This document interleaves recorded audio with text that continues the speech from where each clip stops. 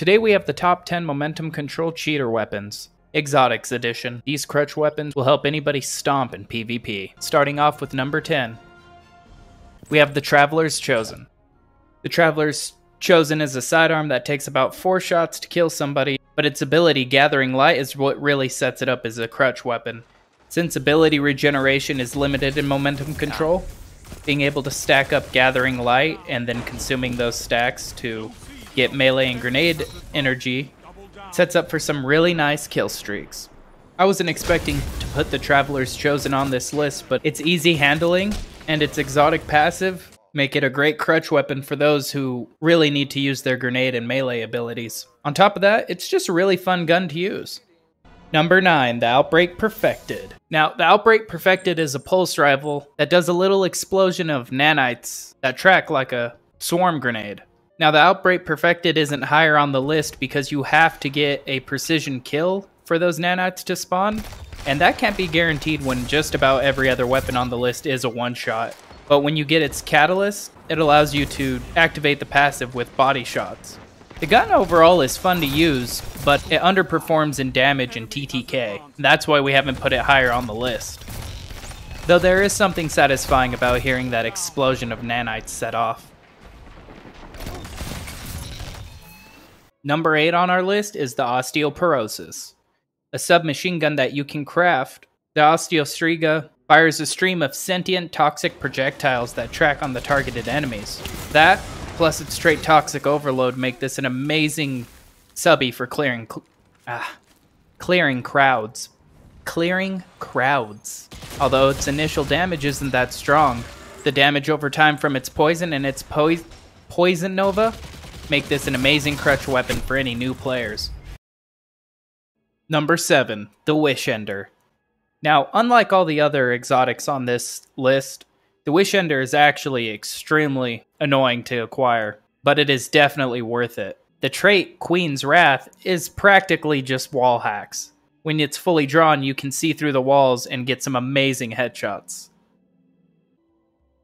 This bow is a one-shot in the head and a 2-shot in the body, but with the extra wall hacks, I find myself getting headshots a lot more often. This one's lower on the list because it does require a little bit of skill, and the point of a crutch weapon is no skill. Which brings us to number 6, Ariana's Vow. Ariana's Vow has Death at First Glance, which gives bonus damage when aiming down sights on the opening shot of an attack. This bonus is preserved if the shot deals precision damage or strikes an elemental shield. Unlike most hand cannons, this hand cannon does use special ammo, and you start off with about 4 rounds. Since it is a 2-shot to kill and the shots come off relatively fast, you can get about 2 rounds and then scavenge more ammo to continue your killing spree. This exotic, like most of them on this list, can be acquired through the Monument to Lost Lights. And also, unlike most hand cannons, it does come with a scope. Although it is one of the stronger of the exotics on this list, it is my least favorite. I'm just not a fan of hand cannons. That brings us to number 5, Polaris Lance. Now the Polaris Lance is a scout rifle with some pretty neat features on it. However, even without its catalyst or even landing the perfect fifth, its exotic trait, it's still an extremely strong scout rifle, taking only 2 shots to take down most guardians. Its exotic trait, Perfect Fifth, loads a explosive solar round after landing 4 precision shots. This shot does huge damage and creates a massive explosion. Mixing this with some of the solar sub-class fragments like Ember of Eruption can have some devastating effects. This brings us to number 4, the Forerunner. The Forerunner is an exotic sidearm that uses special ammo, and for a good reason. Unlike the Traveler's Chosen, you only need to get 2 shots with the Forerunner to land a kill. This weapon has 100 range, meaning it does not drop off in damage. This exotic weapon is just naturally strong. And drop a like if you know what game that Destiny is paying homage to with this weapon. Number 3, the Cold Heart. Now, I chose the Cold Heart because of its perk Cold Fusion, which increases its damage the longer you remain on target. But honestly, you could put any trace rifle in this spot. The Cold Heart, Divinity, Ruinous Effigy, and the Wave Split are all Fun trace rifles to play laser tag with. Number 2. The Jade Rabbit. The Jade Rabbit's the fate of all fools is a nice trait, but the gun itself is just strong. Much like the Polaris Lance and the Forerunner, it only takes 2 shots to take down a Guardian. But chaining body shots will give you bonus damage on your next precision shot and return ammo to the magazine, which is nice. If you've been playing momentum control at all, you've probably been shot by this weapon. Its low TTK and its insane range makes it a go-to scout rifle. Now before we get into number 1 on our list, I wanted to bring up some honorable mentions.